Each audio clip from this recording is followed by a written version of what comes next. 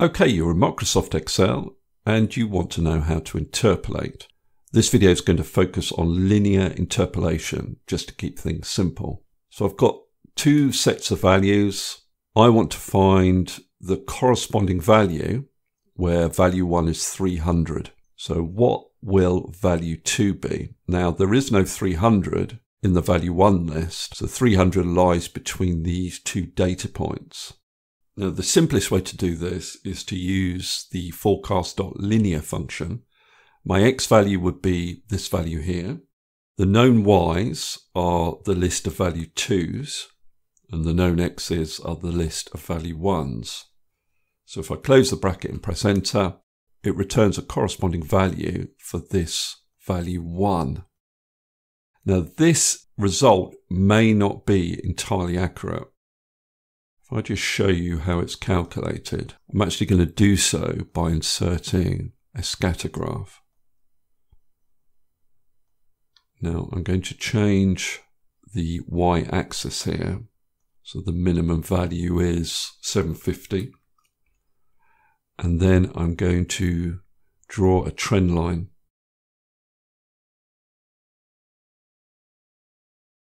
So this value here, 857, is calculated along this trend line, and it may not be the most accurate answer for any given data points. So how do we get a more accurate answer? Well, let me just delete this chart. Well, what we could do is we could use the same FORECAST.LINEAR function.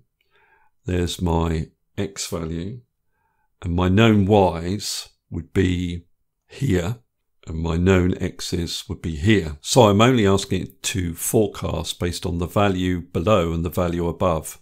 Now if I close the bracket and press enter, you can see I get a different answer, and this may well be more accurate.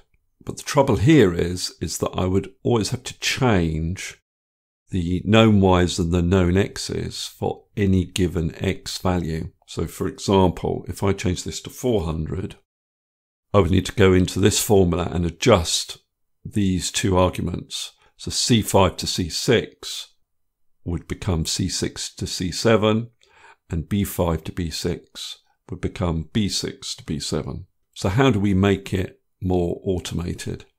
Well, I'm just going to change this back to 300, and I'll get rid of this formula. Now, what we can do is utilize the offset function to return the correct known y's and the correct known x's for our value 1. Let's just look at how the offset function will do that for us. I'm trying to return the known y's initially, so my reference would be all of the y values, comma. Now rows, so how many rows do I want to offset by within this range? Well, I'd have to look at the position of this value in the value 1 column. Now it doesn't have an exact match, so I'd have to look at the position of the next smallest value. And the next smallest value is this value here, and that's in position 4. So if I put in 4 as my rows value, comma, my cols value is going to be 0 because I want to return values from this value 2 column. And the height is going to be 2 because I want to return two values, the value below value 1 and the value above it. So if I close the bracket and press enter, it nearly does it, but it actually returns these two values rather than these two. Because when I offset by 4 rows, it returns from rows 5 onwards. So what I need to do is set my rows value to 3 rather than 4.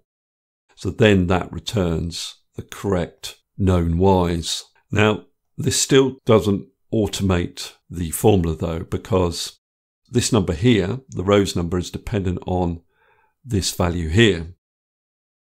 So what I can do is use the match function to return that number.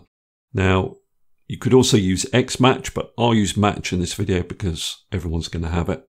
My lookup value would be this value 1, comma, and the lookup array is going to be the value 1 column. I'm looking up the position of this value in this column, comma, and remember I'm not going to find an exact match, so I want to find the next smallest item. And the way to do that is to use less than as your match type.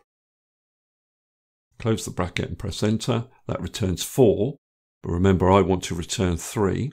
So I have to put -1 at the end of this. So now what I can do is put this formula, if I copy it, into this offset formula. So now if I change this to 400, you can see it's returning the correct known y's. I'll change this back to 300. Now I'm going to move that up into position here. The known x's will use almost the same formula. So I'll copy this. Except that your reference would be B2 to B14, which correspond to these values. So now I've got my correct known x's and my correct known y's for any given value 1. So I can go back to the FORECAST.LINEAR function. This is my x value. My known y's are here, and my known x's are here. Now if I close the bracket, it returns the value 2.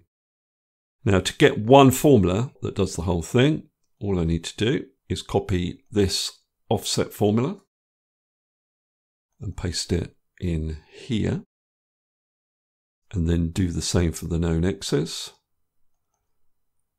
Copy this and paste it in here. So now I can get rid of all of that and move this up here. And now I can change my value 1 to whatever I like, and it's always going to give me a corresponding result. Okay, that's all I wanted to cover in this particular video. Hopefully that's useful. If it is, please give me a thumbs up and subscribe, and I'll see you next video.